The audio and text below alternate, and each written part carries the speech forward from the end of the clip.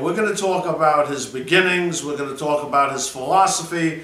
We're even going to have the honor of watching Hanshi Guy perform some of his katas that he has through the years developed for the benefit of all concerned, without taking into consideration whether or not they can perform certain moves physically or not, but yet they can still study the actual reality of Iaido and the martial arts.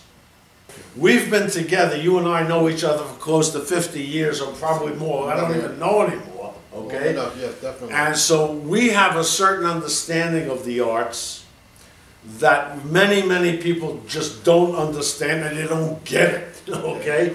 And I would like to use this show to showcase you and your philosophy so that these people out here will know, whoa, Hanshi's done it again. He's got another real living legend on the show. Start this off with a very difficult question. Okay? Why don't you tell the audience, myself, your beginnings in the martial arts and how you felt about it and what drove you to devote your life to what is certainly not a money-making endeavor. It sure wasn't. Go for it. Listen, when I got involved with it, I didn't really know what martial art was until I met a gentleman who gave me the access to martial art. That was Grandmaster Billy Davis. Billy Davis was the one that really got me involved, which he was like my father in a sense, because I was a very juvenile delinquent. When was this? This was when I was a kid in Staten Island, going back in 1950. Ooh. That's it. Cut it there. Okay. I mean, for 40 years old, you look terrific. Thanks. Okay. I appreciate that. Okay. I got it. But the fact is that he coached me to the martial art by actually coming to my home, talk to my mother. My mother, my mother had a hard time dealing with me because I was really like juvenile. And my mom, he knew my mother a long time when he came out the military in a sense, and he said to me, I want to teach us some martial arts. My mother said, take him, teach him. My mom said, you crazy? My mom said, do what I tell you, okay. So at that point, he'd come every day to my home and pick me up and take me out in back of the school and show me different things and show me the combat judo. And I'm like a fool, jumping and laying flat, backhand on the floor, on the ground, the grass and everything else. It's raining, it's muddy, had me still coming out there and everything, and I didn't like it. And I told him I don't want to do no more martial art. And after that point on, then he come and got me at a school. I said, go out through the fire escape and try to sneak away from him. And the fact that he's always waiting for me, he said, come here. I mean, I got to the point that I hated him, to the one point really I did. Yeah. And then after a while that, I got into it, I got older and got involved, he kept pushing me. Then I got to understand what it really meant. And then at that time, then everything, since then I've been one of the top people doing combat judo. And then at that point, then he had to return back to the military at that time, and he told me I can't do no more right now. So he took me to a respectable school, Ishimu school. This teacher was Conrad, was the teacher. Short little run. I mean, really, he was a short little dude, but he was very fast hand, fast front kick and everything else. I mean, this is also Staten Island? Yeah, this is Staten Island. I mean, for me, it was like, something new. You had no choice. I had no choice. I met a lot. I mean, we didn't sign up for Karate 101. I met a lot of tough cookies. I met a lot of tough cookies there at that school. Yeah. And they tried to beat me up. And the fact that, when I started throwing them to the mat and everything else, they didn't have no idea about being thrown to the mat. We became good friends. Really, they were darn ranking, but I was like like a beginning to their karate. That's right. And when you get to see who I was at that time, then I went into it. Took Ishimu very serious. And then years went by, Sensei got involved when he got married, and I felt like my life was taken from me because this man was a great practitioner.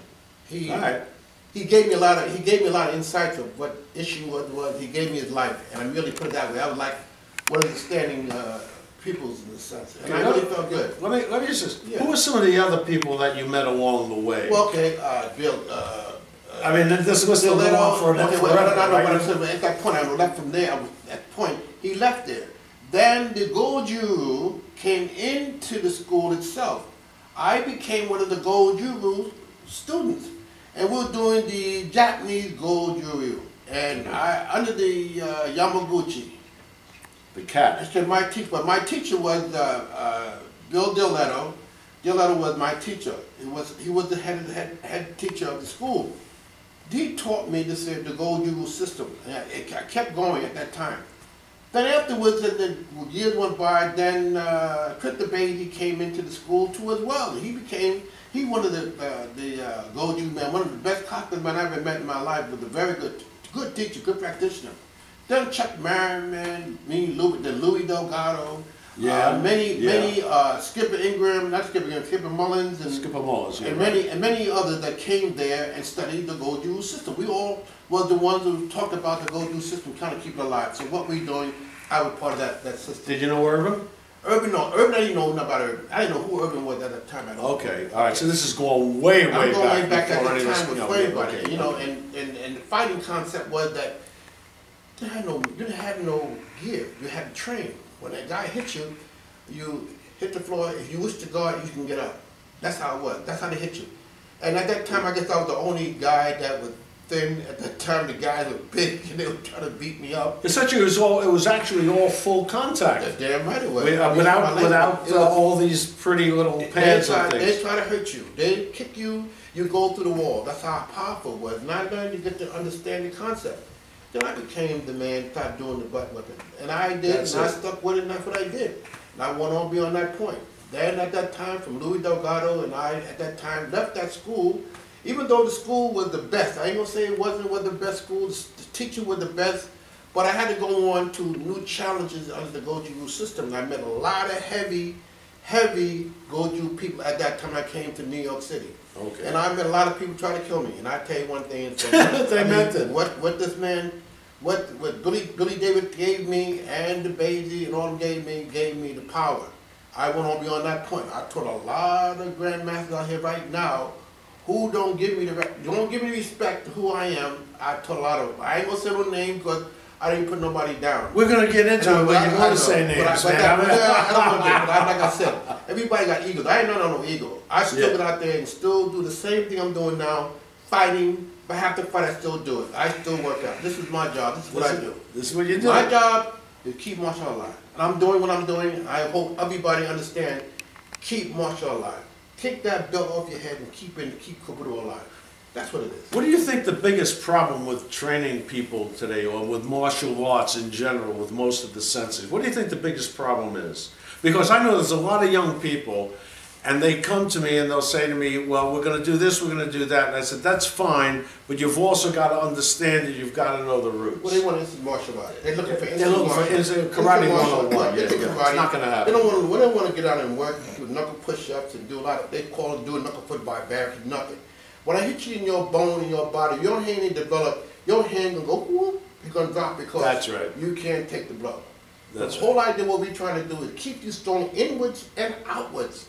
So this way, when you come to your opponent, you know how to deal with him. Once you hit him one time, he ain't getting up. But what they did now, they watered it down so much now that, you know, you can't, they don't really want to train the full budo where you hit something. Real deal. You make sure you ain't getting up. Mixed martial art came in and took over to one extent, which I don't knock into that sports. I take martial art for one different reason. That's the worst part. Grandmaster Guy, straight ahead, what do you see as the future for martial arts? As far as our old way of thinking, which let me tell you, boys and girls, is not the old way of thinking, it's the only way of thinking from our perspective, compared to, like, you know, guys running around with 15th degree, 29th degree, 42nd degree black belts. and just teaching, get them in, get them out, get them in, get them out, which has always been a problem, but now it's just getting totally out of control. I would call it deterioration. It's because deterioration, very good. I would call it that way because that a lot of them do not have the ability what we know, and a lot of the young people that never continue on, go through the whole ritual, know what we want them to learn. So they just sort of take whatever they got and make up what they want and make it up and make it watered down martial art. Okay. That's why the Taekwondo and many styles have their differences to what they do it. They do it on a way that it makes the child weak, not make the child strong. I don't know.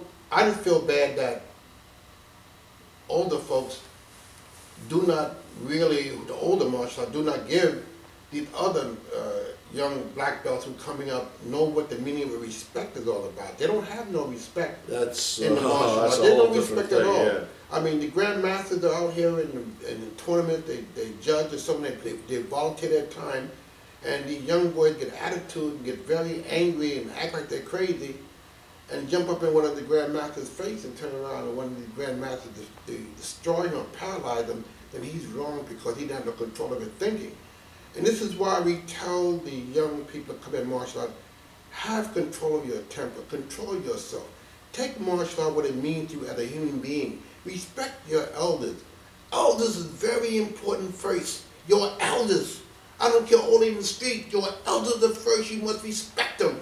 If you can't respect elders, your mother, your father, your sister, your brother, then you ain't nobody. You don't belong in martial art. We don't want you. We don't care how bad you can beat anybody. You are not wanted. We want human beings who have power but know how to respect.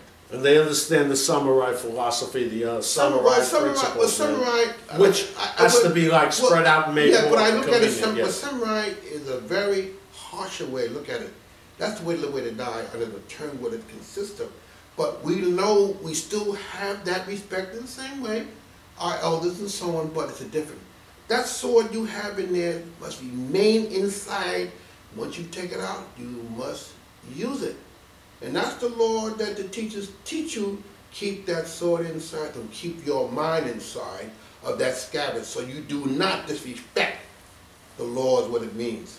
And this is what it can deal with. This is why all of martial, all the reverse punches, they don't come from the samurai formalities anyway. You know all of them, but everybody has their own little flavor and their taste, so it's okay. But we must keep martial art alive. If we do not, then we are doomed. Oh, mixed martial, oh yes, that's the excuse. I said martial art.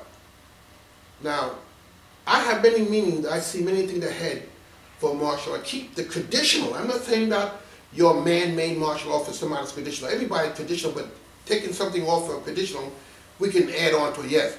But if we keep traditional concepts, since we learned it from what we learned it, then have the merit of what it consists of, how to be humble, how to front kick, reverse punch, martial guarding, all the differences we're doing, but we do it in a kata concept. And that's great, but traditional. I'm not talking about, you know, you could be Hollywood, fly in the air, acrobat in the air, and jump in the air, and do all the kung fu Charlies, all that. Movies is great, but reality is so important. Thank you, sir. No, but even though they got their hands tied because they got a little family got to bring up and up the capacity, but after they got that rink in their head, they don't want to go no further. They got lazy. And that's the point. I don't want these so-called grandmasters get lazy because, like I said, to get a title of grandmaster, it's not easy. I always say, once you're a sandan, you're an instructor. You're not a sandan in any school, you're not a sandan. You have no right to teach anybody karate, really, at the time. But now, the rainbow colors came in town, the taekwondos come in town, made their dough, and took everybody else's situation, made the rank so simple for these young people to get rank and everything. Now it's destroyed the true Buddha. The way to live, the way to die, that's the way it's supposed to be. A lot of them ain't ready to do it. Now, if we take those people who really want to train, bring them here. Let's get them to show them how we want to do it. I'm going to teach you too now. This is on picture, but come and train where we train. Guarantee we show how we do it. We'll work you. As I can say, if you'd like to come on and hang out with me. I appreciate it. Hey, tell us a little bit about how you got involved with Iaido. Iaido? Oh, that's... I mean, besides using the stick ball back when you were a kid, man. Let me give you an example. a gentleman called, there was the Army and Navy store on Broadway, and we knew the gentleman who had the Army and Navy store. Sensei Yoshitoa Tani was the Baron of Japan. He came here and talked about bringing Japanese swordsmanship into America. And I was so thrilled when he told me, he said, you don't want to learn it? You know, I said, learn it. My God, I wanted to learn. But when he got, we went to the McBurney Y doing Iaido in McBurney YMCA. Left the McBurney YMCA, we came to him, he developed a lot of sponsors, sponsored him to a big 20,000 square feet dojo called Japan Cultural Center. Mm-hmm. This school had over 500 to 1,000 students in their school. Now, I mean, I'm not trying to exaggerate, but he had, he had quite a bit, over 500. And a lot of them come in and want to learn Japanese swordsmanship, which he taught. Real swords. Just about half of the school cut their fingers, got their hands cut. That's how bad it was. So we had to change it, bring it into bokens, teach everybody bokens. So we taught people bokens and samurai. But I admired Yoshitoa Tani because he had the taste, the style, the way he cut, the way he moves. I adopt his way because that's what I want to learn by watching very carefully. And then all we get when we sit down at Tasahisa, I'm wondering how does man sit on his knees? I couldn't sit on my knees for nothing. I mean, my knees were killing me to see him sit down and talk and everything else and jump up and cut. I said I couldn't believe it, but he did. And I'm wondering. So one day he invited me to come into the locker room with him. He said, "Come, James, come with me." I went there and everything, and I seen him had knee pads on. Oh my God! I couldn't believe he had knee pads on. I didn't know that. And I'm calling myself being a warrior with no knee pads on. My knees were killing me and everything else. But I still adopt doing Iaido without knee pads. Until I got to a certain age, when I got around my older age, they was no name, my older age, then I adopted knee pads. And that's why I still use knee pads, and I still go into Tasahisa, Hasagawa, all the different styles, I can still do it. Even though I had a hip replacement, I'm still doing it. Because like I said before, if you're a martial artist, you got to train. That's what kept me going now. God bless. Would you like to show us one of your favorite katas? Or any of your katas? Let me show you that. I can show you a kata that called stabilized motion. Meaning the fact that we both got a sword, and you have here we have a sword. How do we cut a man so close to us, and how we can use him so quick? I want to show you the base. I do it slow because I want to show you that how easy to put a man in trauma so fast to cut him and still look great with bring the sword back in the scabbard. Great. Can I show you 1 minute, guys? Absolutely. It won't take less than time. Let me show it to you. No, take as much time as you want. No. For your incredible pleasure and enlightenment, Chief Grandmaster Hanshi Rico Guy will now perform his kata Ichi Home. I'm going to stand here and let him cut me. I'm not going to cut him. I just want to show you that. Oh, thank you. No. But if you have his sword, in his pouch, it's still the same thing. I want to show you that we had a dispute, and the most important thing when I say dispute, that he violated the laws of us, let's say of the organization, whatever, and I have my sword and everything else. This is the whole concept is when we talking to someone.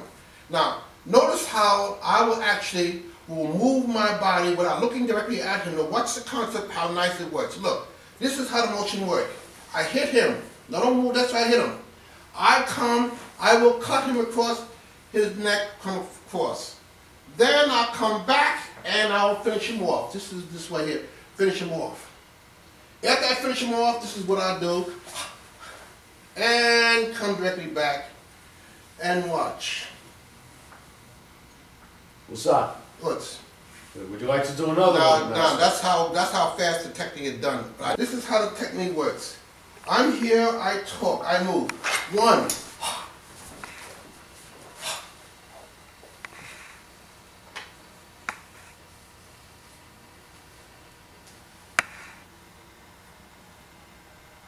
Excellent. Okay. This kata is ni home. Okay. This is me home, man. Please sit back. This is fast.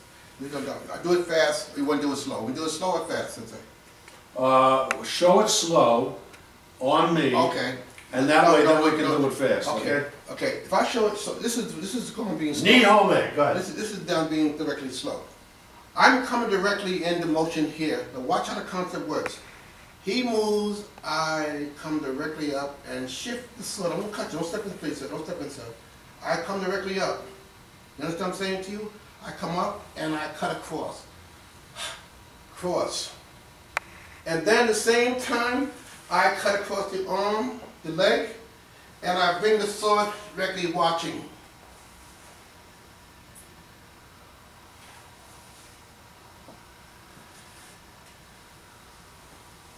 Okay? Very excellent. Okay. Very excellent. Okay. So the whole idea when you're doing this for me, when you come up, you want to really cut the person directly. When you come up, see here, when you come directly forward. All right, do it again. Do it again fast. Do it again fast. Okay. Just get them doing it fast. Oh, you want to do it fast? I like that one, huh? Okay.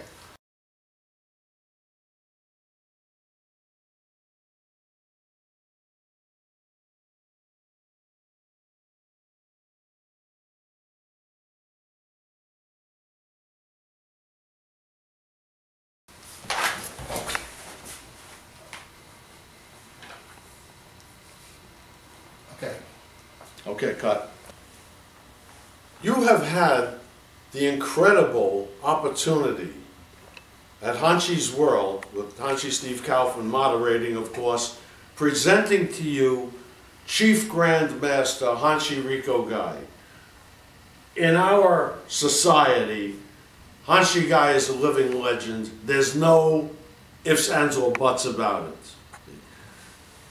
Hanshi Guy, thank you so much for coming to this show and expressing your true faith. Thank you. You can contact Hanshi Rico Guy at pennyjohnson1@gmail.com. It's right here on your screen. pennyjohnson1@gmail.com. Okay? Hanshi Guy is located in Manhattan on 14th Street, and he is readily available to teach any of you and all of you the true discipline of the martial arts. And of course, if you have any questions about Hanshi's World, I'm at hanshisworld@gmail.com, and you can get me anytime you want. We look forward to seeing you the next time. Send in those cards and letters, folks, and we're going to probably get a whole bunch of them, you know. But that's what it's about. We've been around, we know what's going on, and we ain't holding it back. What are you going to do? Not be our friends? Well, we'll cut that part out, okay?